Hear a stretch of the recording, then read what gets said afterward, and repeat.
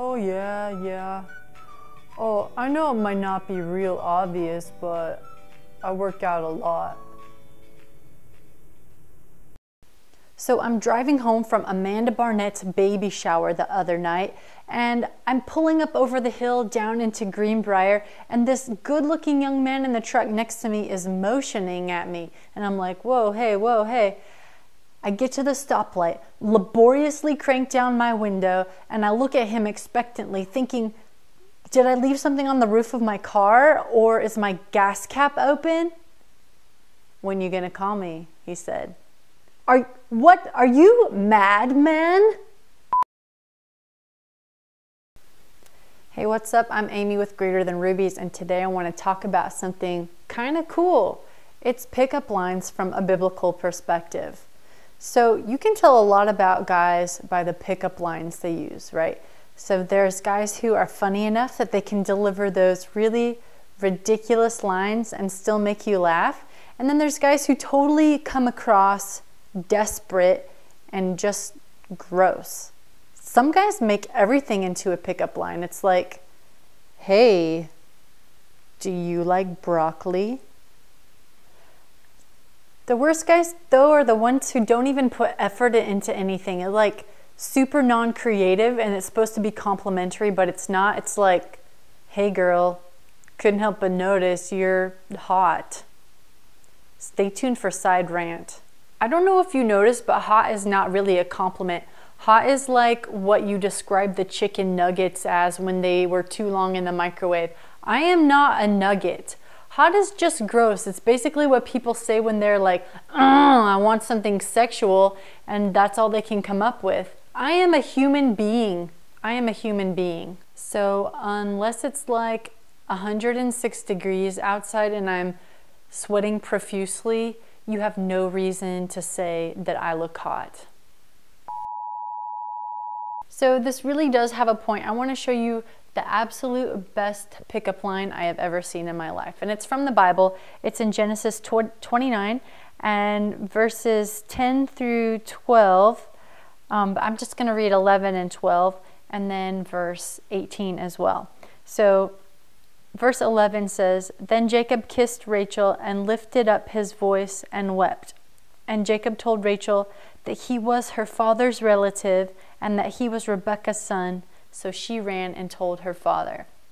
Okay, if you're not familiar with the story, Jacob has left his home because of some shady dealings with his brother, and his parents told him to come find a wife. So he's gone all this way, and he's been praying and hoping and looking for this woman, and lo and behold, it is her, and she's lovely, and he's overcome with emotion because God has provided like the wife of his dreams. And so he has authenticity. He embraces her, gives her a kiss, and tells her that he is a relative. I know it's weird, they're cousins.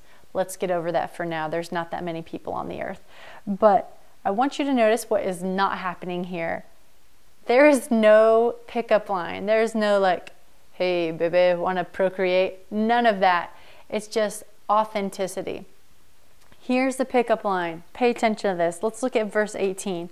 It says, Now Jacob loved Rachel, so he said, I will serve you 7 years for Rachel, your younger daughter.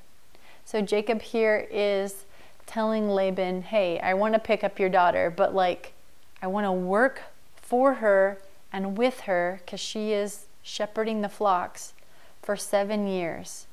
And then I'm going to marry her. If that's not a pickup line, I don't know what is. That old adage is true. Actions definitely speak louder than words. Girls, if you're tired of hearing all these stupid words from guys and trying to figure out what kind of guy they are and what kind of lines they're throwing out, just remember this story, because a guy who is really worth your time and your interest is not the kind of guy who's throwing out lines. I mean, sure, they're funny, but for serious, he's the kind of guy that is going to want to work for you and with you.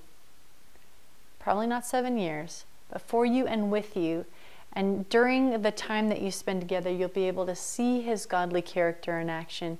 You'll be able to know and like and trust him. A true man of God is not going to have lines. He's going to have actions, and they're always going to be toward God.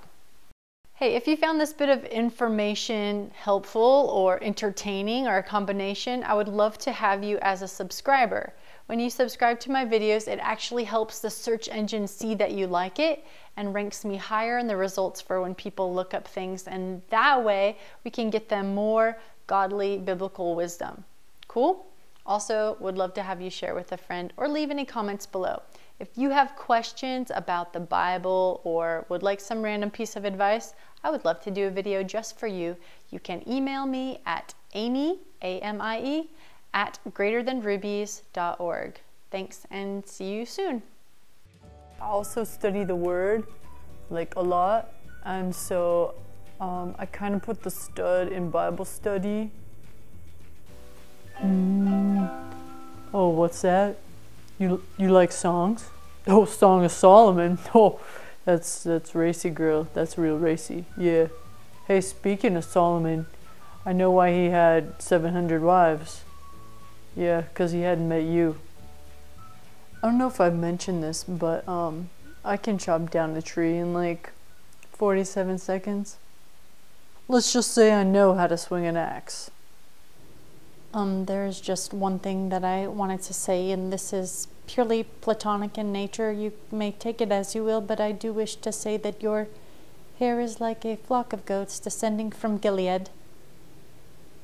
That is all.